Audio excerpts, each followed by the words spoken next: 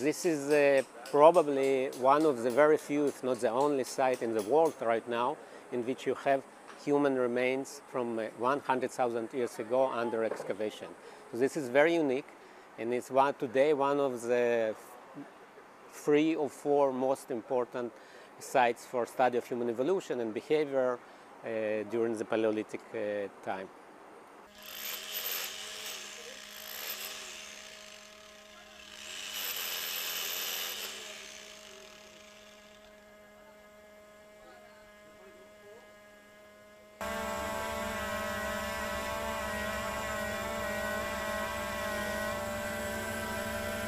So we have found several human skeletons which are lying in a flexed position, which is usually interpreted as a burial position.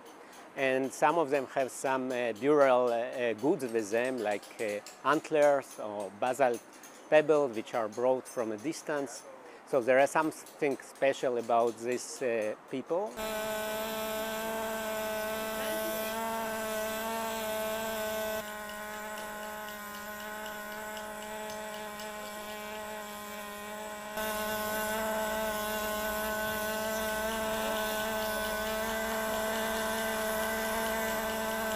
One of the human habits which we all have today is a burial habit. We know that we are always taking care of our dead, or we treat of them, and we are burying them. Okay, but this is a quite new habit in the history of the humanity, and it starts about 100,000 years ago here in our region, and this place in Shemet Cave is one of the earliest sites, together with 2 other sites.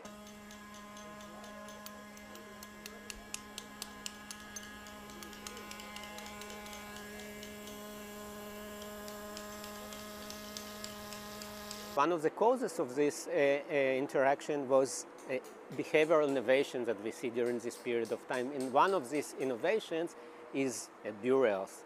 So what we think that this interaction, that we can see clear evidence for cultural transmission or for more knowledge transmission between different populations, probably led not only to learning and transmission, but also to some pressure.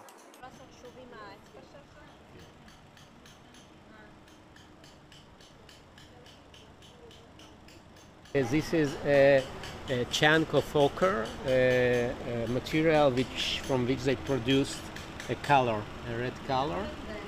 And probably they use it in order to paint themselves or their bodies.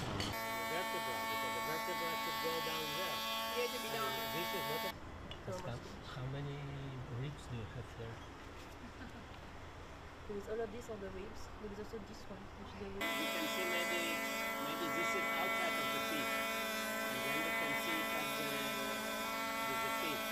And the question is again how big it's going to be. What we can see now here, that actually all the region was kind of interconnected. It was a net, and people were very mobile, and the population were interconnected, and they were bringing materials from different directions.